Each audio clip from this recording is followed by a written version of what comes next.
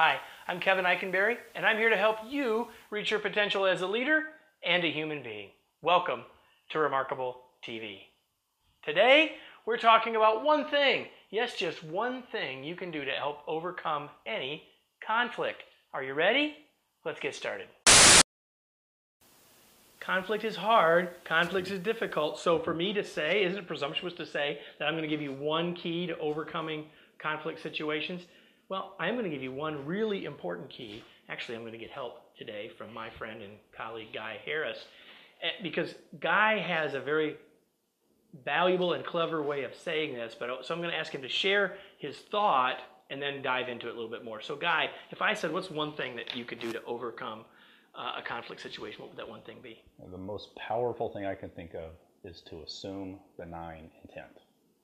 So what do you mean by that? You and I are in conflict, and you're thinking about what I did that's led to this conflict. So what does that mean that you need to do? So the key behind assuming benign intent is really to keep yourself under control, so you don't get sucked into getting angry with the other person and having your emotions escalate so you don't think clearly. So assume benign intent means that when I look at something you've said, done, behavior you've taken in a meeting, tone you used, whatever it is, then I'm going to assume that it's either directed towards me, which I would call malicious intent, or it's not directed towards me, I would call benign intent. It just happens to be what you did, it wasn't personal. And so if I realize that either way is an assumption, then if I assume the negative, I probably get irritated and I respond in a way that probably gets you irritated. If I assume benign intent, like I heard it as an attack, maybe he didn't mean it as an attack, then it sets me up to respond in better ways so that I can then find out what you really did mean rather than making an assumption. So it could end up being that I was being malicious, Absolutely. but you're going to figure that out at some point anyway, right? Right. So the thing that, to take that one step further, the thing that I like to do a lot of times is say, this situation happened.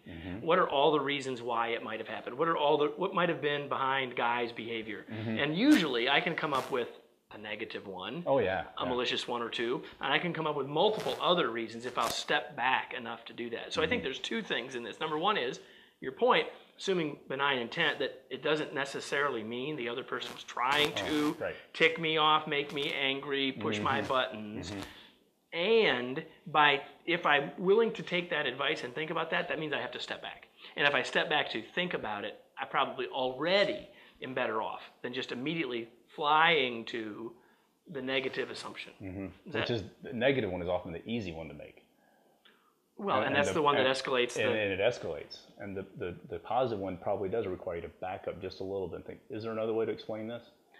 And then you're way ahead just by taking that step. We were talking about this a little bit ago, and before we shot this, and you said you've had people in a workshop say, well, wait a minute, there's times when I know, like they're carrying around a club, they're going to hit me. So that's different. So say a little bit more about that. No, so if it's clearly they've got a weapon and they're running down the street towards me, I'm not going to assume benign intent. I'm going to take protective action. It's just, that's not where most of us find ourselves in business settings.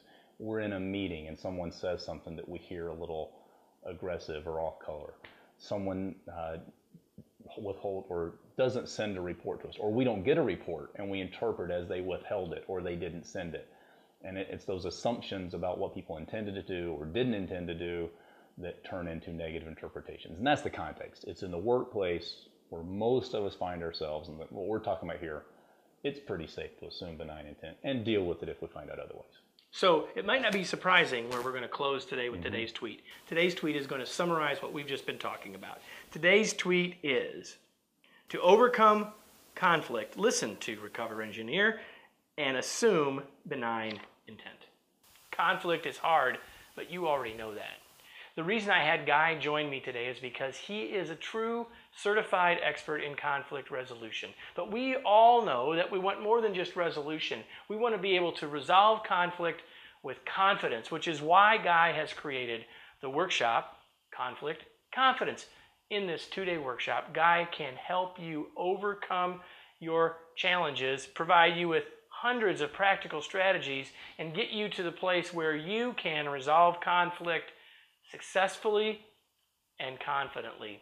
I hope that you want to join Guy for an upcoming workshop where he will lead you through this experiential learning experience. You can learn more about joining us in a future workshop, or having Guy come on site to work with you by clicking on the links below.